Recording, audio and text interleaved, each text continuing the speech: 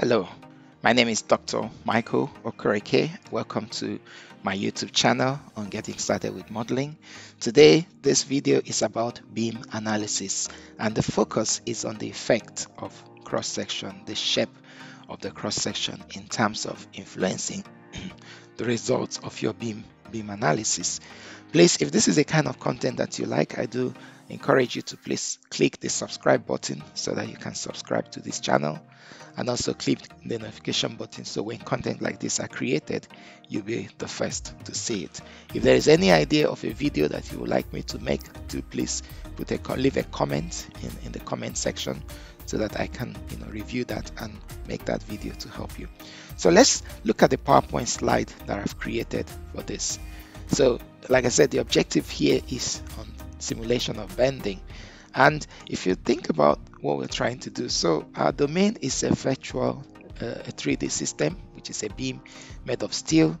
The material that we're going to use will be steel with a Young modulus given, the Poisson ratio and the yield stress. And the problem that we want to simulate in bending is a typical example of the kind of things you find in undergraduate textbook. So that's basically a simply supported beam that is of 4 meters long, carrying a distributed load of 2000 Newton per meter with a central concentrated force of 5000 Newton. And on the left side at A, we have the fixed support, and on the right side, or the pin support, and on the right side we've got the roller support. The cross section of the beam is basically shown like this. So we're going to set up this simulation within a finite element code, and then we're going to run for different cross sections. And these are the three cross sections we're going to do: a rectangular cross section, a circular cross section, and an I beam. And then we'll see, for example, what the yield stress will be, what the deflection would be, and the effect of these different cross-section shapes on the beam behavior that will be seen. So this is the purpose of this video. So let's just jump straight to ABAQUS and start off the model. So here we are in ABAQUS. So we are going to then start off the modeling, and the first thing you need to do is to create a part. So we're going to double click on that, and then our part, I'm going to call it simply a beam. Okay, it's going to be made of a 2D planar system, and I'm going to use a wire model because the longest span of my beam is 4. So if I do, let's say 10, just about 2.5 of that, so that would be acceptable. Okay, and now I'm going to use the wire sign. So if I click on this, so you can go to the base and specify the origin is at 0, 0, and the final point will be 4, 0 for the length of the wire. Okay, so what have we done? So you could see now that, okay, we've got an idea of our diagram of the sample of the beam. If you want, you can dimension it just to make sure that you're happy with everything. So it's definitely 4 meters long. So after you've done all that, so you right click, cancel procedure, and at the base here you click done. Okay, so now you've created the part, you've created the beam model. Now maybe we could think about, I like to walk my way through this. Okay, so why not think about the material? So double click on material, and I'm going to call it steel. Mechanical properties, elastic behavior. So my elastic behavior, the Young's modulus will be 210 e to the power 9, and then 0.33 would be the properties. Okay, so that's our material done. So what about the profile? So we have to create 3 profiles. So the first one is the box profile, which is a rectangle. So the box profile, which is a rectangle. So if you continue that, so the dimensions of the rectangle, so the rectangle has got a base of 100 millimeters and a height of 200 millimeters with a thickness all through uniform of 20 millimeters. So we're going to convert those numbers even onto meters. So the width is 0. Which is the width of the 0.1. The height is 0.2. It's uniform, and the thickness all through will be 0.02. So this is our box profile, which is for the rectangle. Now the next profile, we'll double click there again. So the next profile is our pipe profile, which is for the rectangle, for the circle. So let's look at what the circle profile looks like. So the circle has got an external diameter of 100, a radius of 100 millimeter, and a thickness of 20. So that means the internal diameter will be 80. So the radius is 0.100 and the thickness is 0.02 for the circle. So finally we do the I section beam. So we call this I section, okay, profile. So let's check what the I section profile looks like.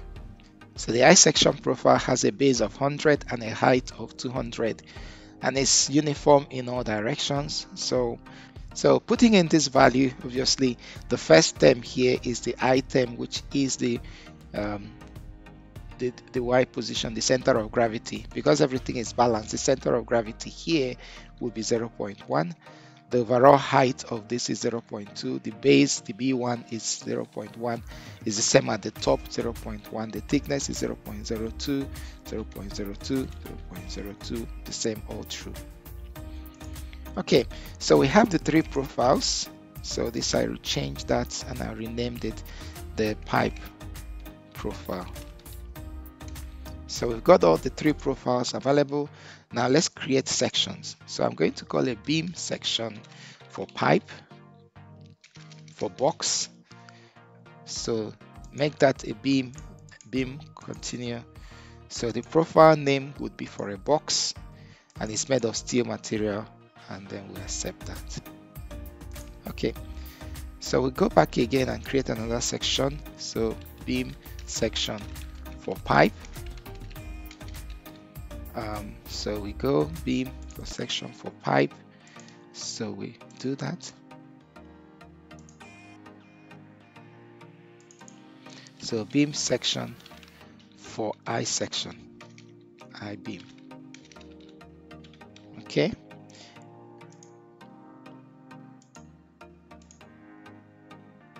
Okay, so we have the three different sections for that. So what we're going to then do now, okay, we could go into the beam section and then start with the beam section, do a section assignment. So you double click on the section, double click there. So it would ask you, so if you double click on section assignment, so at the base here it says select the region to be assigned the section. So we don't want to create a set. Okay, so I'll just select that region and click done. It gives you this window that says, okay, which section are you interested in? So we could start off first by saying, okay, I want to do the box section, and click OK. So that means my box section is selected and everything is fine, nothing to worry about. So we could then do a mesh. So maybe before we do that, so we could select, okay, I want to do a feature. So let's create a feature. Okay, not in that mesh module. So let's still stay in the path module. Tools, reference point. So the reference point where we're going to apply our central load will be in the middle. So I'll select that reference point and call it RP. So that's my reference point. If I just, and then we would now mesh. So if you double click on the mesh, select mesh. So it's recommending a mesh global size of point. That it's, let's do something, you know, really very small, just a super meshed model. Okay, so that could be, so if we do that, then we can mesh it, select the mesh, yes, okay to mesh. All right, so that looks all right. It said it's got 4,000 elements. Maybe 4,000 elements is too much, so why not, let's do that 0.05 so that we don't have excessive mesh. Okay, 800 elements is fine. So we could then create a set for, so center point set, node set, node. Right, so that is my center point node set. Okay, and I want to associate it to a node. Continue, and then you select the node exactly at the point where the reference point is. Okay, so that's the node. So we've selected that and click done. Okay, now what we can then do next is create an assembly. So if you look at the assembly, double click on the instance.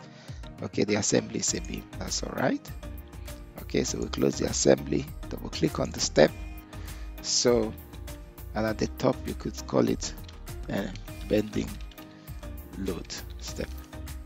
The bending load step. Continue. All right, so that gives you that. And then after that, you look the filter, put interactions, boundary conditions. So double click here. So the first thing is, I'm going to call this a pin. So left pin support. Okay, it should be an initial boundary condition using displacement. Continue. So you start, basically that's the beam, so you start and select the first point there. Okay, and then at the base here, after you selected, select the region for the boundary, create done. Okay, and then it will now give you a window for that first case. So we want to fix it in the X and Y direction, which is the 1 and 2 direction, and click OK. So, and we could see here that it shows the X and Y is selected. Okay, so we do the same for the roller support. So right roller support. Okay, so right roller support, if that's what you're looking for. Still using the displacement module, and then go all the way and select the right hand side. Okay, and then click done. So the window comes up here asking you, I want only in the Y direction to restrain it. Okay, so we have also the Y direction loading available. Now we apply our load. So we double click on the load. So our load has to be associated with the loading step. So I'm going to call this the concentrated. Okay, call it a point load. Point load. Okay, so it will be a concentrated force. Okay, it will be a concentrated force. So you click continue, and then it gives you the option of what are you trying to do. So select the point at the base here. So select the point for the load. So clearly we'll look for the set. So if you click on the right hand side, the set comes up. So what do we have with the set? Center point, tell it to highlight, so it highlights on the model if that's the right kind of set that we want. Okay, the center point nodal set is there, and it has to be in. Okay, and then that's the Y direction. So it was 5,000, but it's acting down minus, so it's going downwards. So that's the right load. So you can see it's visible now here. If we look at the mesh, so the mesh shows the load is applied there. So the next thing we're going to do is the distributed load. So this are called the distributed load, and we're going to use a line load argument for this.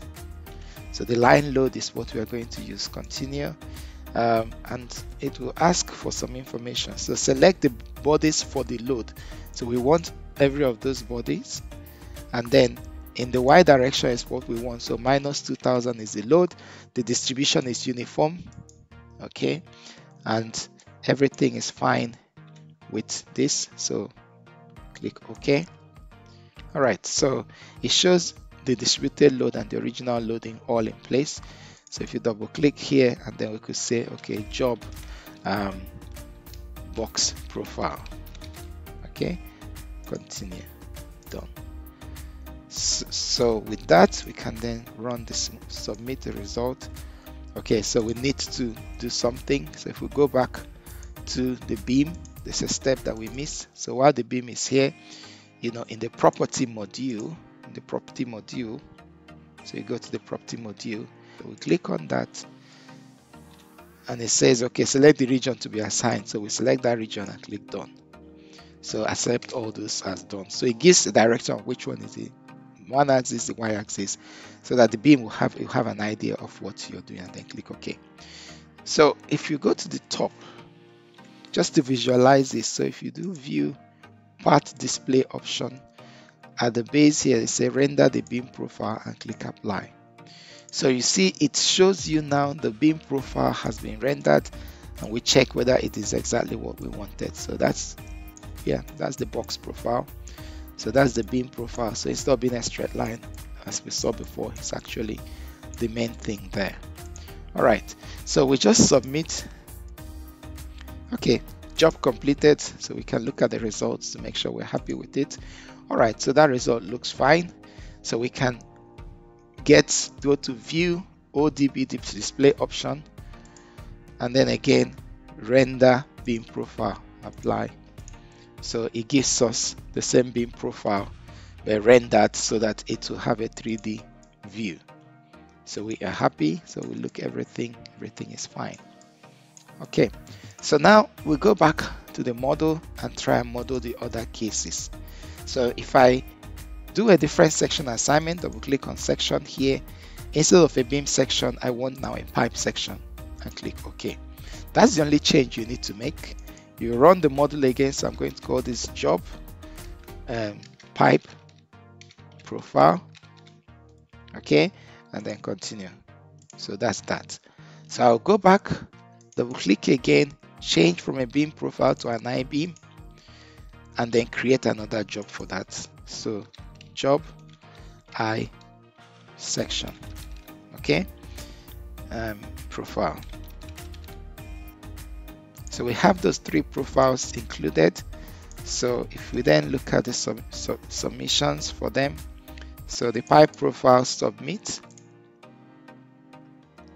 then you also select this and submit. So if you go to the base, so both of them are submitted and they are running. So if you look here, so this profile submitted.